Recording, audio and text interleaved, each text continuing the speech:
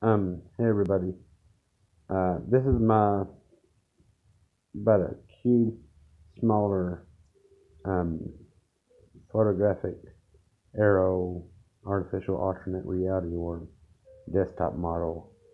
Um, because I feel that I could do all of them cheaper, do all the pictures that would go onto a smaller one with the exact same number of pictures that the angles call for, instead of having to have quadruple sets of them to cover a whole larger face.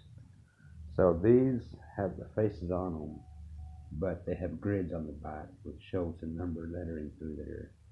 So I'm trying to get these replaced by the same type of faces, the same face pictures, but without the grids on back, because I got plan to backlight it, and use as images.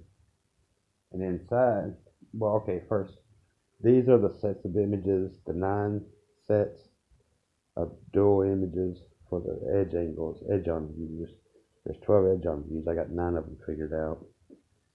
Um, and then I have a whole pile of a copy of the edge on views and the angle views.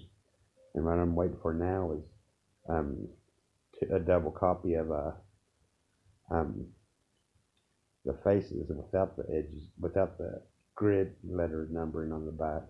The grid letter numbering is that, which is on the back of each of these pictures. Um, for placement onto the cube. That's an angle picture or a corner picture. And inside the box will display a holodeck background scenery and what would appear to be a floating hologram of the cue, the photo cue I used to take the pictures in the first place. It would appear smaller, but it would appear to be floating inside here. It's the same as it appears to be.